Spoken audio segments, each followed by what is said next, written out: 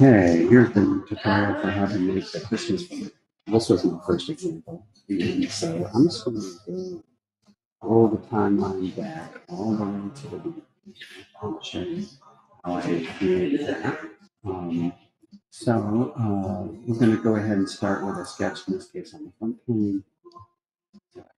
Plane, sketch, left click. Square it up so I can get it on, plane, center point, circle. The first one that I put down, I just come here and dimension it at 3 inches. And then I'm going to put these in because I know I want them later on. And that is going to be an offset circle to that. Another way to do that is by the stake out here and do the offset tool. And I'll tell you what this is for later. It's not probably what you think it is. It's not the piece of the ball. It's to trim off the designs or text that you can do. And there we go. So I shouldn't have ended that sketch. The line here, I'm going to put a line that is vertical, line to the vertical y-axis, all the way through the ball. In this way. And I actually don't need this stuff on this side anymore, so I turn it off.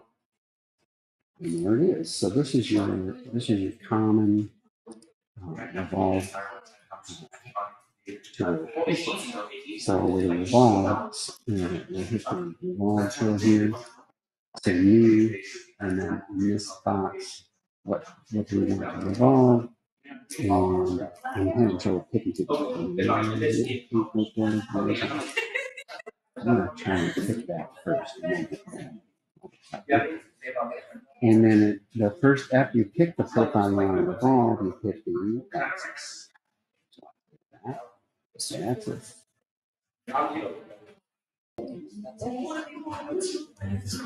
Okay, so then I revolve it, full revolve. It's worth mentioning that you don't have to do a full. You can change the amount that you revolve. So you can see it's like an orange slice. And I'm just going to show it. So you got a little globe here happening. All right, so just like with a phone cover case, what I'm going to do now is thicken this thing, and that's what actually going to get the material wall thickness. We're going to print these with clear materials, so we don't have to pick them that thin as I did in my first example. So I dare say 1 millimeter. So I'm going to take them in. Since this model defaults to inches, you can see that 1 millimeter thickness right there. That may be a little bit more than I need, so that's that. 0.7. That's probably right there. Okay, so I'm going to step back. Now, before I split this, actually, that'll be my next step. Let me go ahead and split this and hold these two together. So I'm going to pick on this and actually hit the split tool. I'm going to split this thing, and then over here, execute to split the wood. Okay, the next thing is I want to put a lip to hold these things together. So I'm going to take a section, that's why I can look at the middle of something. And I'm going to put this split thing, so I'm looking through the middle. I'm going to no-show on the left-hand side.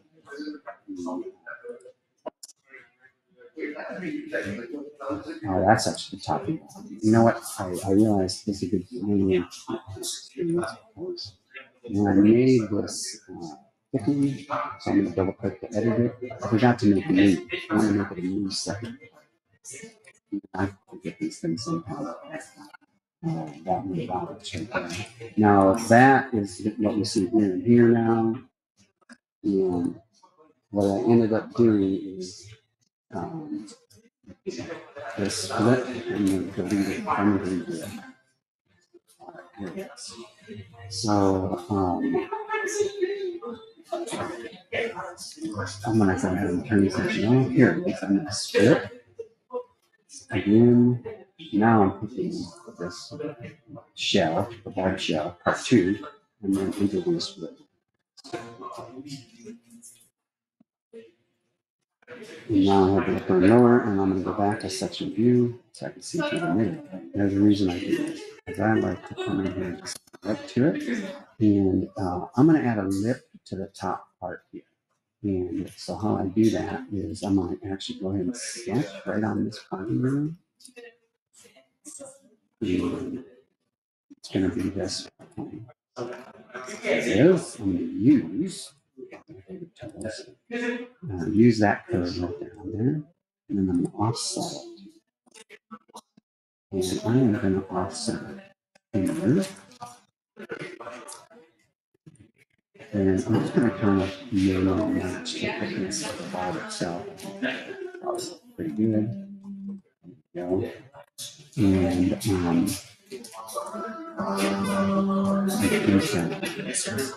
enter, step that.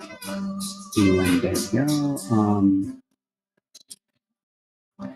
And what I'll have to do here next is I will have to extend this. So I'm going to actually use I'm going to go into the 5-point circle. Now I'm just going to trim these out. So I'm going to trim that to the inner wall up there, like that. And another one. Now, trick for this one, see how it's making it a horizontal, snapping to a horizontal line? I want, if it helps you 3D print this. So, I'm done. Now I have the profile I want. I'm going to go ahead and cut those back out. And so all I really have is this. It's not a closed profile yet because I can close it over here. So I have to hit these one more time. Close that. There. So now it should. Find that really quickly because I want to use that. You see that? Good. I'm going to go ahead and this part there. Hit the use tool again. First, and I don't think we hit escape. There's a problem here. I need that to make sure it does come to. There it is. You see how it shaded it now? That means it's on this one. Now, let me go back up here to this view and try and do another level. I could add this to the top or the bottom. I said I was going to add it to the top. So I'm going to go ahead and show this now. And then do the report. All of this. And it's not shown here, so I'm going to show it. And then I got it, yes. Now it adds that width to that top. So these two things can snap together. Put the lights inside, and now I just need a top port here. So I'm going to make that feature next. Back and take the section in. So we're going to, I guess to make this easier, do this the easier, more straightforward way, which is to make an offset here for the top of my ball that looks to the right. To make this trenches, offset planes, and then put that on the sketch on it. And this is for the ball.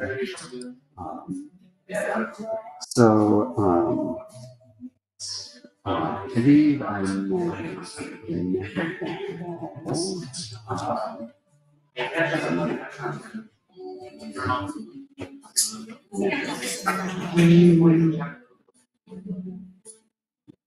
It's a half inch. So a half inch standard opening on those Christmas balls like that.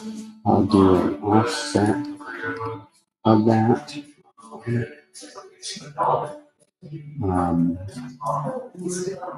That, and then I'm done. And I can do this like that. Straight and change the direction. I'm going to add up to that's correct. And not blind, but up to next. And I stop. It's just see what comes in this fit. And go ahead and set that. One more trick that I need to do here is to do a so I'm actually going to bring this in that use it to remove this solid remove areas. It opens that so use that put your hook attachment right onto it. Actually, because I didn't tell it what to scope. So just to put the hole out. Let's just go ahead and do this section here. Make sure that looks good. Yeah. Good. And now, at this point, you've made a block and you can 3D print it. It's got nothing on it. But let me show you really quickly how to approach it. So you're going to want to do the same thing with the plane tool and what I did for that top neck, which is you're going to set something. It doesn't really matter. And I'm just going to use that number two. And I'm going to use that sketching. Now, I am, for the purposes of this video, going to oversimplify this portion of the video. You're going to take your time to make something cool. Hopefully, on here. If you want to do sketch text, and do text on here, for example.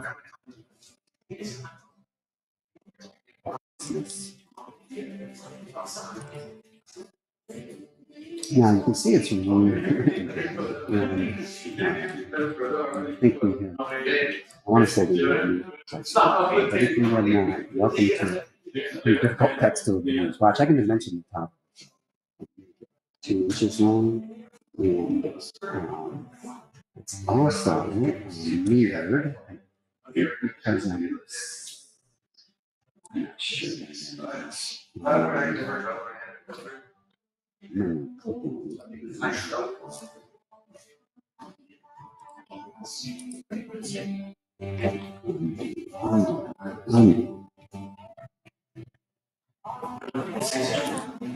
View normal. Why did that? I can fix that up here. So I'll try this again.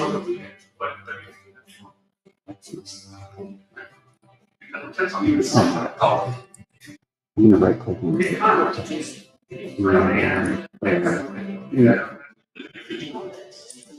Yeah, it is. I flipped it. Now I can dimension it.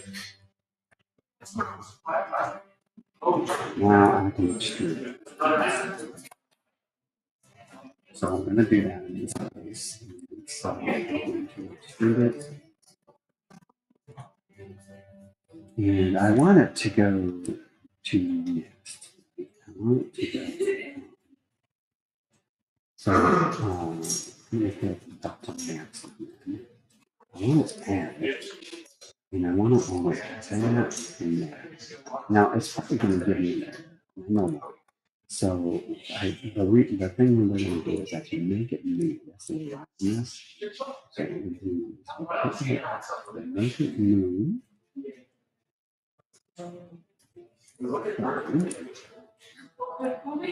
Go all the way through to the ball like that. And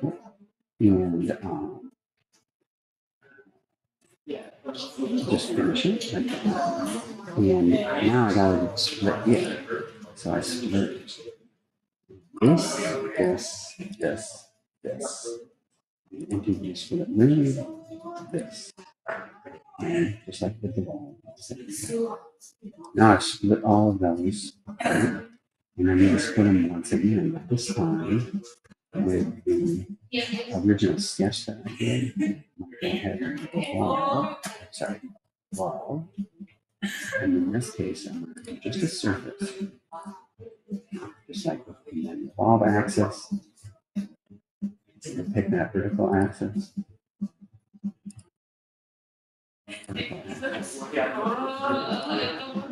There it is. Okay. And now I'm going to split.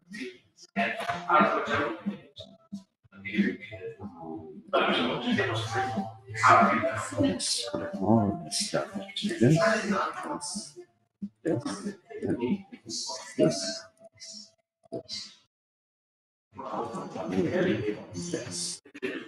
Now it trims that stuff in the shape of the bulb. And I'm not going to keep the tools, I'll just put it on one side.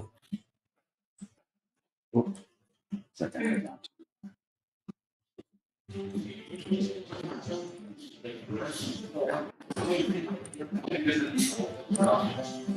All right, there it is. And now I can finish my boolean operation. Add stuff there, back,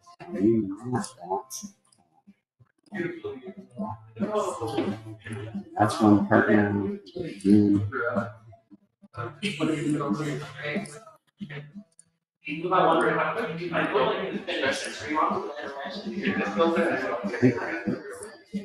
Yep. Now you see I have two parts, all parts. And there's still one thing terribly wrong, which is this stuff on the side. So I can trim those off that same way I just trimmed off the outside. Just make that sphere surface and trim them off. So I'm just going to end the video here because hopefully we got almost all done.